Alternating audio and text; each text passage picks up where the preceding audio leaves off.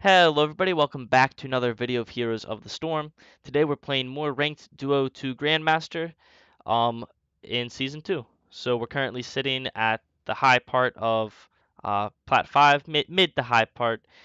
3 wins, 1 loss for a 75% win rate. In this new season, the only thing that really changed was the Battlegrounds. Volskaya is in and Warhead Junction is out, thank the good Lord.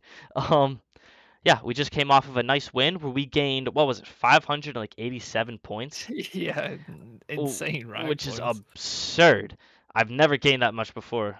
And we believe it's because we are coming right out of our placement game, so it is going to plateau eventually. But we want to try to bang out some wins while we have this high rank point going. So, yeah, I think that's enough chit chat. We'll go ahead and see you in the draft. Yeah, All right, and we find ourselves on Tomb of the Spider Queen today. that's like a 20-second queue? Yeah, that wasn't Sheesh. long at all. Mr. Edwards, he's been in a couple of our games before, I think. He's plat 4. Another plat 4. We've never been plat 4. Yeah. You can't have been in the game. I swear he was in one of them. I swear he was. Someone, if you've seen this guy's name, Mr. Edwards, in one of our previous videos, let us know down in the I comments thought, section. yeah. If Purge is wrong, he has to, I don't know, like play 10 If games I... solo in D rank. Wow, okay. Alright, bud. I was gonna say I'll have to play, like, I don't know, the Tyrande or something, Yeah. and one of my least favorite healers. Yep. Okay, sure, yeah, I'll play 10 games in D rank. I mean, what's the difference? Hey, no, we've had such a good win rate we had such a good win rate in the first season. I'm hoping that the second season will be at least comparable. Yeah. I don't even remember what we ended at. I think it was in the 80s though, or maybe just below Yeah. 80. Um Junkrat. Junkrat's actually pretty strong overall. But he can also be very ineffective. If people don't know how to play Junkrat, he kind of sucks. Do I go what rag? Oh yeah, I like the Joe pick. Thank God. Cuz I'm not sold on rag yet. Yeah, I'm not sold on Andrin yet either. Samuro. I think rag does well into Samuro. It's been a while since I played that matchup. Trying to think of I mean, Malfurion could be good here. Yeah, for the bunch of heals off of the Samuro clones. Yep. But even Andrin with his W gaining more heals for each person you hit. Very true. They picked Morales, which makes me wonder, are they going like more auto attackers? Yeah, well, I mean, this is the rank where I think having, I mean, if you think back to when we did our placement games, the last one where we had the Tychus as our offlaner, it didn't really work. This is the rank where roles start being clearly defined, Right. where you can't just have a random DPS being an offlaner Right. and it working. Although I think rag works here, it gives us enough beef. Gives us enough beef to have a little bit of team fight, especially with being Samuro, Junkrat. They like so Junkrat likes poke and displacement. So we don't need a heavy front line for that. That's terrifying. And then I say pick Anduin with that then, so you have the pull. Yeah, for sure. But then Samuro, he likes to go in on the backline squishies, and I believe Rag has enough peel for the backline squishies. That's interesting. Indeed. That's very interesting. Now Kira does beat Rag in the 1v1. I think Rag beats Samuro in the 1v1, but I'm not entirely sure. Yeah. But Rag, I don't think there's anything else here that I'd want to pick. yeah, healer-wise, I think Anduin's your best choice. The only other one I can think of is like Lucio, but I think Yeah. Anduin's better on this map and in this instance. I don't know, like I think I like our comp way better. I do. It's gonna Our come. comp is more standard, Yeah, for sure. they have like all of their picks are just strange. Like I don't know, they don't really synergize with each other. Kira Garrosh scares me a tad, um, Yeah. because that gank potential is terrifying, especially when I play Ragnaros, a very gankable hero. Very gankable hero. I'll subtitle that for those of you who didn't quite get that the first time. Yes, He is very susceptible to ganks. yeah. See, it tripped you up once too. Okay. All right. I get it. Dance party. Dance party. Come here, Perch. Dance with me. I dance like a dad. You do. Even though Anduin is Varian's son. Yeah, that's true.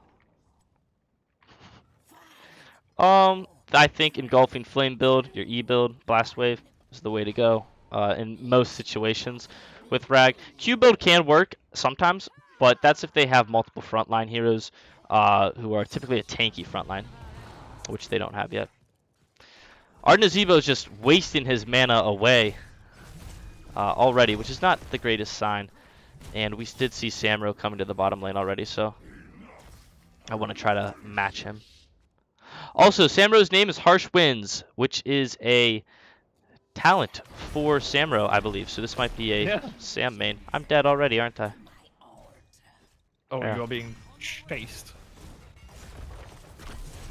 Gonna try to run up, but I knew that was happening too. Yeah. Actually, I didn't know it was happening. I thought there was gonna be a fight mid, and I was too busy poking the Samro. Not a good start. I was talking about Harsh Winds being a talent. Alright. Alright, that was my last death.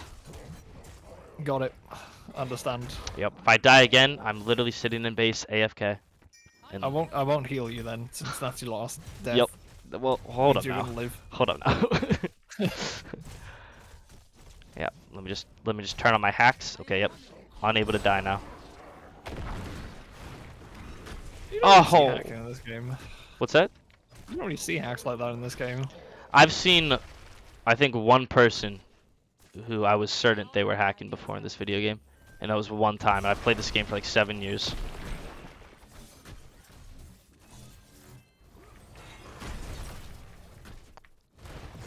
Meatballed.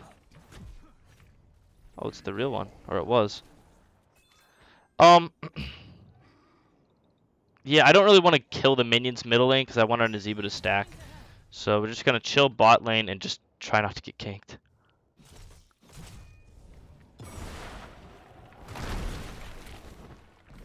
Garrosh is missing, but I saw him top lane most recently, and there he is. By pressing our abilities on the Samro, you can... Jeez, those things were tanky as hell. But by pressing your abilities on Samro, you can see which is the real and which is the fake. He used throw yet? Yeah, you just tried to use it on me.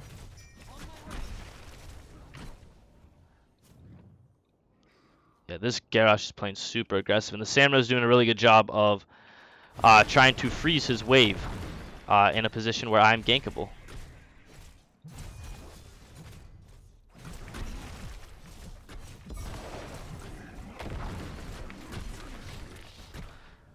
Yeah, so this is kind of what I suspected would happen in this lane. Samuro doesn't necessarily beat me straight up, but he whittles me down, and if I ever get him low, he can do his back trick and heal, whereas I have to do a full back to heal. But as long as we're keeping up on soak with him, which we're similar, my death is what put me behind. Here's his back trick. See right there? He was around half HP and healed right to full. So this Samuro player is definitely someone who knows how to play Samuro. And he's turning in. Oh, no, he's not. I got a lot though, so I'll try to turn in. I think me looking for ganks is going to be the best play. I think I got to go ahead, clear my wave when it crashes, and then look for ganks. Which is going to crash real soon here, but I want to look for something. I'm coming in. But allies were low. Now my wave's crashing, so I should be able to come here. Sam's gonna poke me a little bit, but I gotta get to my minion wave. And I might be dead to Garrosh, depending on how quickly he moves.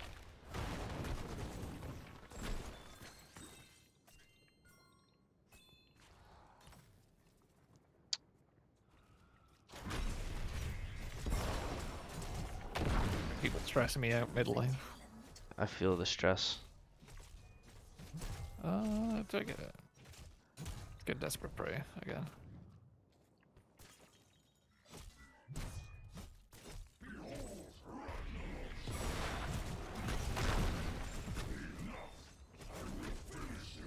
As long as I'm soaking and getting my minions, this lane is good enough for me. Gouge through a minion, I'm happy. I think I have exactly enough to turn in, so we'll hopefully get the objective here. Barely, but we did. And that Junkrat had 22 gems. That's a lot. I'm going to go at top lane, because that's the lane you want to be pushing.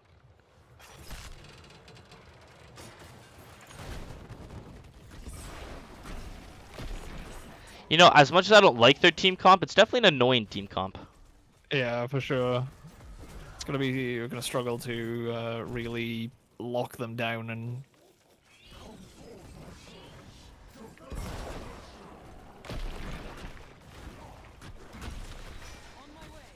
If I landed my W, she might have died, but that's all good.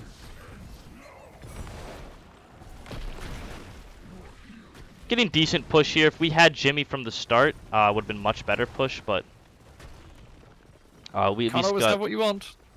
Nope, unfortunately. If we can kill the building, I do have my Molten Core up, but I think saving Molten Core for a defensive play is just significantly better. And I think this girl fed. Oh, nice throw by Garrosh. That was real nice. I do have my tap up, but enemy team has enough to turn in. They're going to get it, so I'm going to save my tap for objective defense. We do want to be getting our camp, though. Once again, for objective defense. And just setting up. I would love to get level 10 before they capped it, but unfortunately we had no stall because some people were resetting, such as myself. And I guess it's better than someone dying. Yeah. I have 10. It's because of bot lane. The Samura's been rotating very well. He's diffing me. The Sam's a better player than I. I mean, not wrong, but I need 10 so fast. we need to go from mid straight down to bot. I can lava wave bot. Not the best timing, but I need to start to stop that.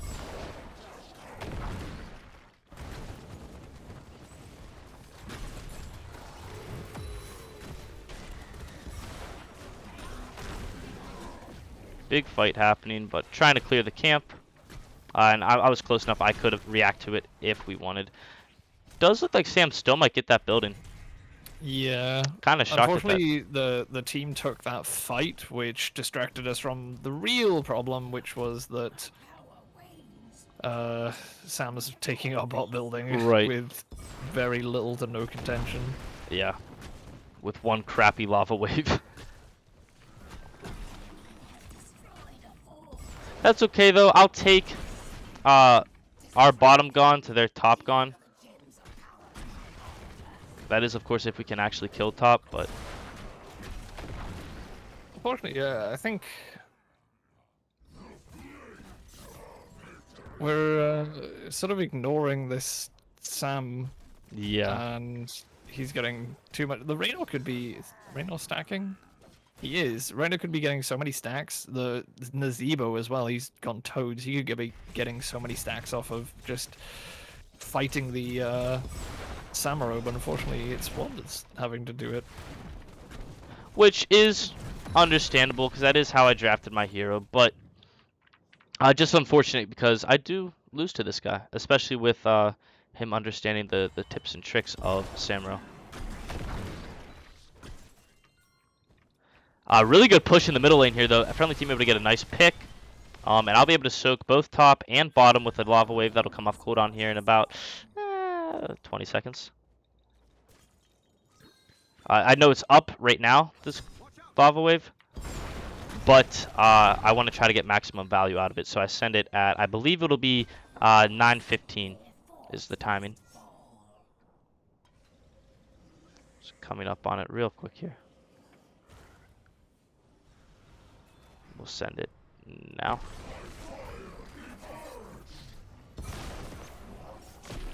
And then I do have the turn in for us, but I am getting zone, and so is Purge with a nice throw by Garrosh. Trying to dodge that. Nice pull. She's kind of really out of position.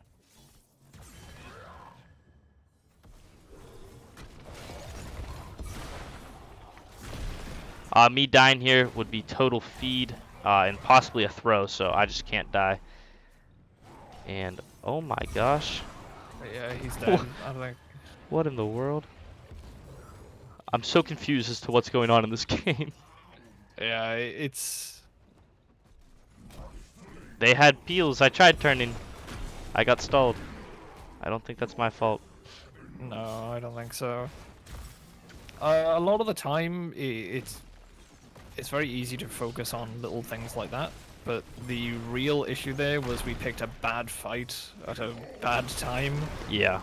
If Wub wasn't there, we wouldn't have had half of the damage that we did have, even though we didn't really kill anyone. But if we had just ignored the fight, he could have turned in simple enough. That's another thing, we keep chasing people like the Samuro and the Kira who are gonna get out real easy. Is Garrosh in this bush? I didn't see. Oh, he is. Oh, it was almost a big rip to Jimmy. I need to be top lane though. Massive minion wave, Kira, and objective all pushing in at the same time.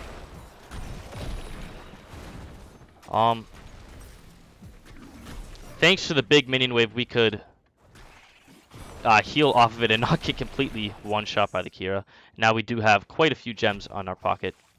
Not a bad defense. We're still ahead structure-wise. Structure-wise, we are for sure. And coin-wise. Johanna has turn-ins, and I'm sure she's going to get it. If not, I can sneak it top lane. Do have a lava wave up, which I will probably send... I might have to send it mid lane if we're going to keep fighting here. But I kind of want to turn in first, which I think I'll be able to get just fine. And then my lava wave is going to go bottom, because we need to start to get some sort of push in there. I'll soak top lane, get the gems, get the soak, and then group with the team with objective. This ain't a bad fight if we wanted to take it. Oh, got a Kira on me. Nice light bomb.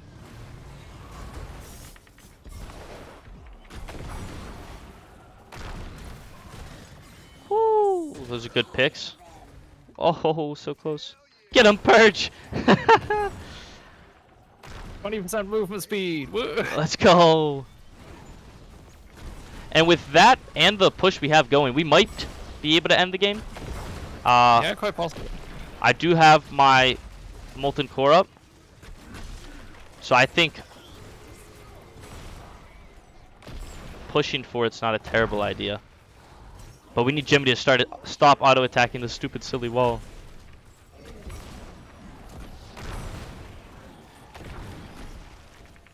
I got him! Samuro executed! We're going to go ahead and use our ult here. And start to clear out more of these minions by queuing. And we want to be hitting this core as well. Maybe another Q. Trying to give Johanna our movement speed. We were able to a little bit. I do have so many coins on me, so if we don't end now, it'll be very bad for us. And Jimmy Raynor is instead attacking buildings in the top lane, so we got to back out. We have a second turn in. If we had Raynor, I think we could have easily won the game there. But yeah, he decided it was a better play to take down the top wall rather than kill the core. The core only has 9,000 more HP. You add... Where are the walls at? You add 2 of the towers, that's that's how much it is. That was it right there. So if he, instead of attacking the wall, attacked the core, that was the damage numbers right there. So little, that's not even a little thing. That's a pretty big thing, actually. Yeah.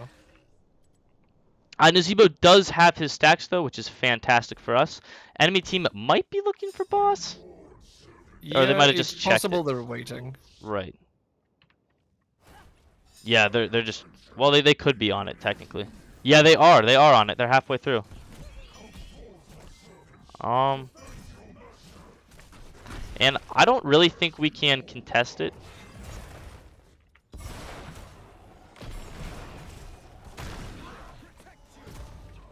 I want to try to get in there, but this is good zoning ults by the enemy team. And now we're going to just have to get in there. We're going to send a lava wave mid, because I do think we could end mid if this fight just keeps on happening. Let's go! Yeah, we hopefully should win top. We can win middle. We don't even need to go top. True. Second lava wave. Just because I like second lava wave best. Quick lava wave bot so you get the XP down from down there. Get top XP contribution. Hell yeah. And there's game. Oh, it's not even gonna make it. I made it for a little bit, like maybe 2 minions. But Oh, hey, it's Reno Jackson. who? What? Oh, he's gone. Oh, Reno oh. Jackson. Came down on the rope. Nice. That was more hard. That was harder than I expected it to be. Mainly because that Samra was a pain. I feel like he was doing very well for them. But overall, I think this was a game we just won in draft. Like, enemy team did not have the tools to react to what we had. Yeah, pretty much. Let's see the rank points. Oh my gosh. Holy cow. 576 rank points. What are these? 4. What are those? What the heck? I love it. Let's go. Wow. You can see though, we were able to get top XP contribution and siege damage and pump out a nice bit of hero damage as well, keeping right up there with some of the top numbers on our team. And then Purge coming out with a nice healer diff. I don't think Lieutenant Morales fit their team comp whatsoever. No, not really. Yeah. There's so many characters there. They would have been better off with an Anduin. Yeah.